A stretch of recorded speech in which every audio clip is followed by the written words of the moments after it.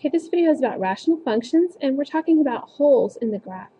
What that means is that when you have a rational function, sometimes there's like an absolutely open space in the curve, and we call that a hole. All right, so it could look something like this. And what it really does is help us know how to graph this, because it gives an idea where the curve is, because we know where it skips over. Okay, it'll make more sense as we go along, but that's the general idea. So how do you find them? First, factor the top and the bottom completely. Second, any common factors that you find represent a hole. Like if it's x minus 2 over x minus 2, there is a hole right there where x is 2. So you would cancel the common factors, step 3, and then part 4, you've got to find the xy coordinate of that hole so you can graph it correctly. You solve the common factor for x, then you cancel out what the common factors were and simplify the equation. Plug that x value into the remaining equation to find y. Let's try some of this. Alright, so we need to factor this first. That is obviously the first thing we need to do. So I'm going to factor up here. And I get x plus 2 over x minus 1 on the top. And I factor the bottom. I'm going to get x minus 3 over x plus 2. Alright, so I notice there is a common factor, that x plus 2. When I reduce the equation, what's left is the x minus 1 over x minus 3. Okay? Now, to find the xy coordinate, I need to take that common factor, set it equal to 0, and solve it. Well, that's just x is negative 2. To find the y coordinate, I need to plug that negative 2 into the remaining part of the equation, which is this part right here, x minus 1, x minus 3. So I'm going to do that. I do negative 2 minus 1 over negative 2 minus 3. And I get negative 3 over negative 5, which two negatives make this positive. So my coordinate then is negative 2 and 3/5. Okay, so that's the coordinate for the hole. All right, now, so that's the work for the hole we did. To do roots, remember roots are x-intercepts.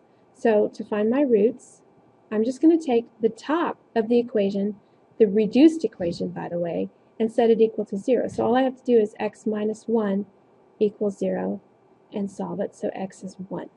So I have one root where x is 1. Remember to write that as a coordinate.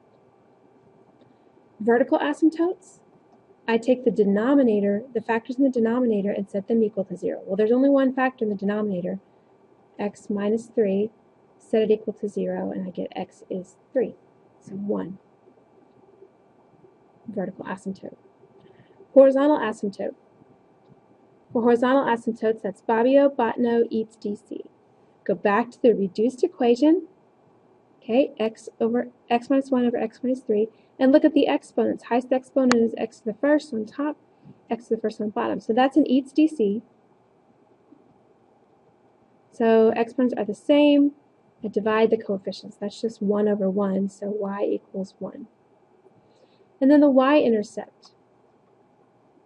Okay, remember the y-intercept, I take the reduced equation, I put in zeros everywhere there's an x. So 0 minus 1 over 0 minus 3. That gives me negative 1 over negative 3, which is positive 1/3.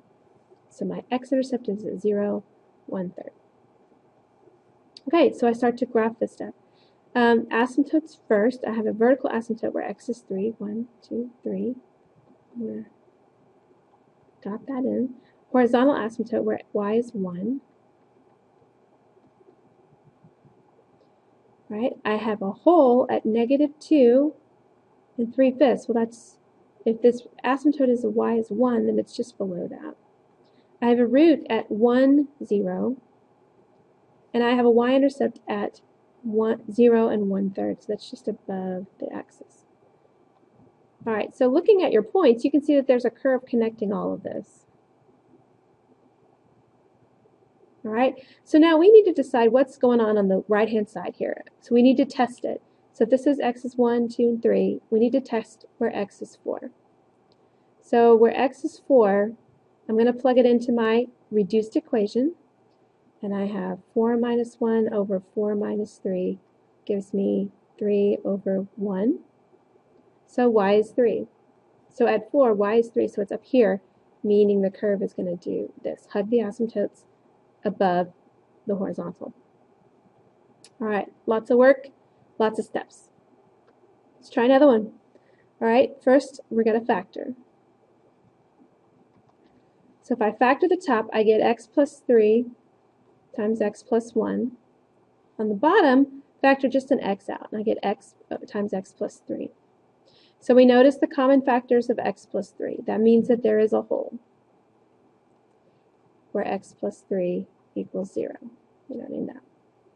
So we reduce those out and reduce the equation. We end up with just x plus 1 over x. Okay, so that's the main equation we want to work with from here on out. But first, let's finish our hole. X equals negative 3. Now, if x is negative 3, what is y? We'll plug it into the equation. Negative 3 plus 1 over negative 3 gives me negative 2 over negative 3, which is 2/3. So my coordinate then is negative 3 and a positive 2/3. Okay, let's do roots.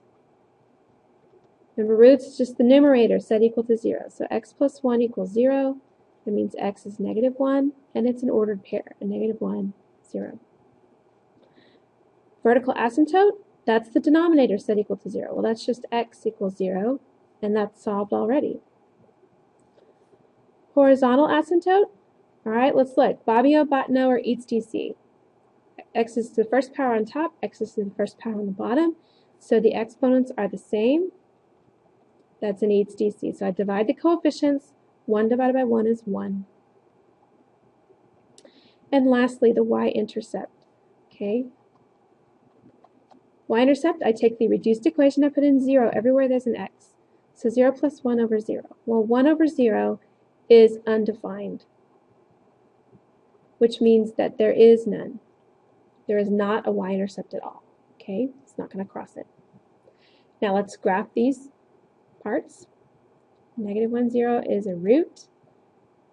X equals 0 is a vertical asymptote right along the y-axis, and then y equals 1 is the horizontal. Okay, I have a hole at negative 3 and 2/3. Well, 2/3 is less than 1, so it's going to be under the asymptote, but there indeed is a hole. All right, no y-intercept at all, so all I know is that this curve comes down like this,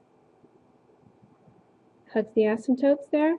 Now on the right side again, I need to pick a point. Let's just pick x as 1 and plug it into my equation. If x is 1, I get 1 plus 1 over 1, which is a 2, which is positive. If this is y is 1, this is y is 2, then my curve is up here. All right, let's try another one. This one's already factored, so it's going to be a little quicker, but yes, there is a hole. So there is a hole, and I need to solve it. So x plus 2 equals 0 when x is negative 2. So I know the negative 2 part. This is what's left of my equation, so I focus on this. Now to find y, I'm going to plug in the negative 2 plus 4 over negative 2 minus 3. That gives me a positive 2 over negative 5, or negative 2/5. So that's my y-coordinate. Okay, so now I take out the x plus 2 part and we look at what's left. Roots, okay, x-intercept. So take what's left on top, set it equal to 0, solve it, I get negative 4. Okay, vertical asymptotes, take what's left on the bottom, set it equal to 0. Solve it. Horizontal, Bobbio, Botno, or eats DC. Well, x is the first power, x is the first power, so this is another eats DC. And dividing coefficients, I just get y equals 1. And then, here, we'll scoot up here, y-intercept, I take what's left of the equation and put in zeros for x. So 0 plus 4 over 0 plus, or minus 3, sorry, gives me 4 over negative 3, so negative 4/3. Remember, that's negative 1 1/3 if you reduce that, okay? So let's do this, all right? Asymptote at x equals negative 3. horizontal at y equals 1. Root at -4, 0. Y-intercept at 0, negative.